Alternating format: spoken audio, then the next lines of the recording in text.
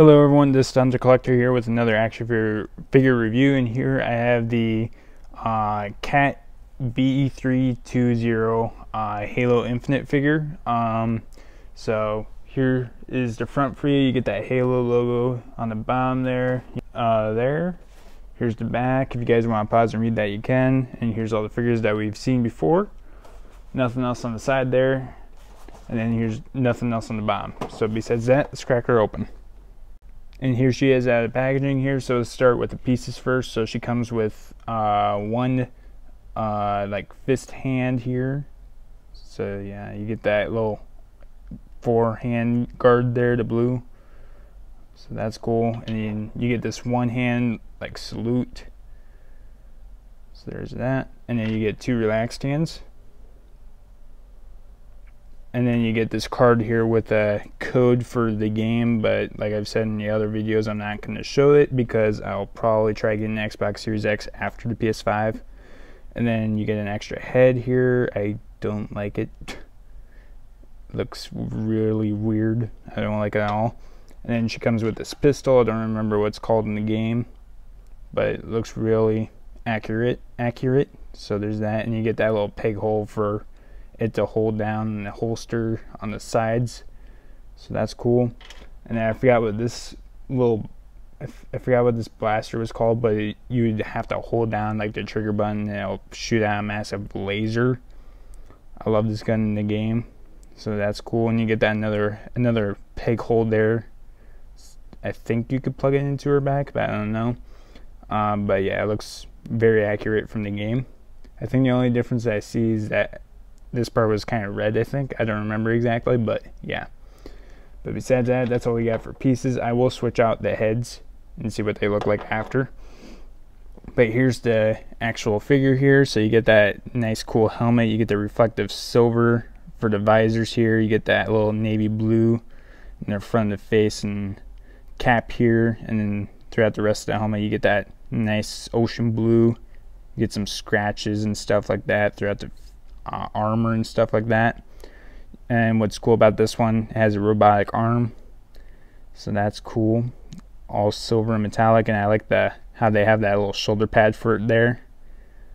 I like that a lot. And then I don't know what's up with the hands here, but they look crooked. I don't know why it's like that, but yeah, I like the robotic arm part though.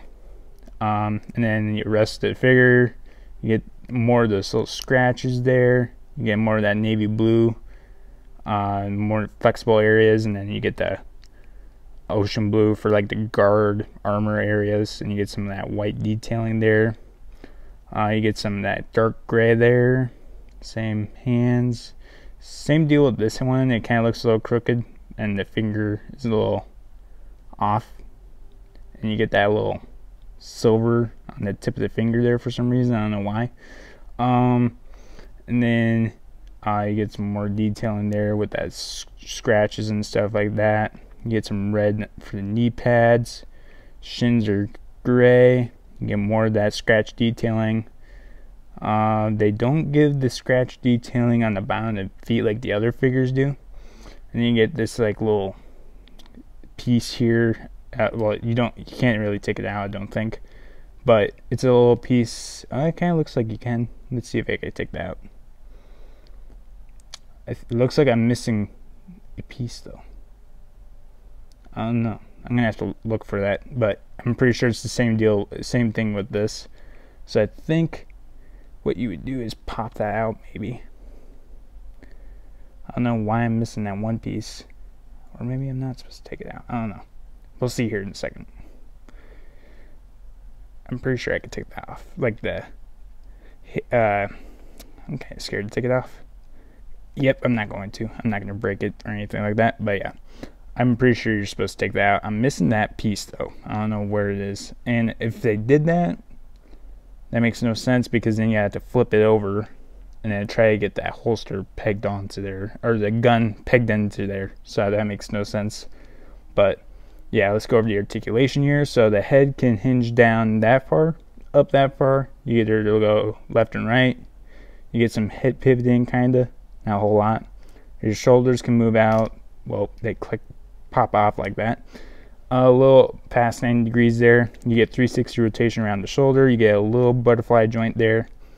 You got bicep swivel, double jointed elbows. Her wrists can hinge down that far, up that far, 360 rotation. She has a ball joint at the top, so you get her to go forward like 0, backwards just a little bit. Some side to side. She does have another ball joint at the bottom here, so not going forward at all. Nothing going backwards. Actually, does she? No, she does not have a ball. No, she does. You get a little bit of twisting going on there. So yeah, there's that. And yeah, not much going side to side with the bottom one. Her legs can kick out just that far. Forward, quite a bit. Backwards, just a very little amount. She does have a thigh cut, but it's kind of hard to twist it since they kind of like curve it up to the hip. So it's kind of hard to twist it that way. She does have double jointed elbows. Knees, Sorry. Almost butt kick. Her ankles can hinge down that far, really far. Upwards that far. Nice ankle pivot and toe hinges. If I can do that. Alright, I guess it goes up just that much only, and then down that much. That other ball joint came out of it. So that is a bummer. I don't know if anyone else has had that problem, but I guess I won't be able to switch out heads. It's kind of sucky there. So I think it's a cool figure. It looks cool, but the functionality, I guess, is kind of sucky. It just falls apart, like, I don't know why, but that head joint thing just popped out of nowhere, so I can't really switch heads now, so that kind of sucks. And also I'm missing that piece. I must be just missing it in the packaging, maybe. I don't know though. I'll have to look through and see if I can find it. Oh, never mind, I just found it. It's right here, and that is different from that one, so you just pop that one back in, I guess. But yeah, like I said, I wish they did a little bit of a better job. I think I like the robotic arm. That's the best feature of it, I think. But besides that, I don't like this head sculpt at all. It does not look right. Yeah, I don't like it really. But yeah, I guess the only problems that I have is this and the head popping out, or that joint that's not supposed to pop out like that. But besides that, I think this is a cool figure. I like the stuff that it comes with. But besides that, that's all I've got.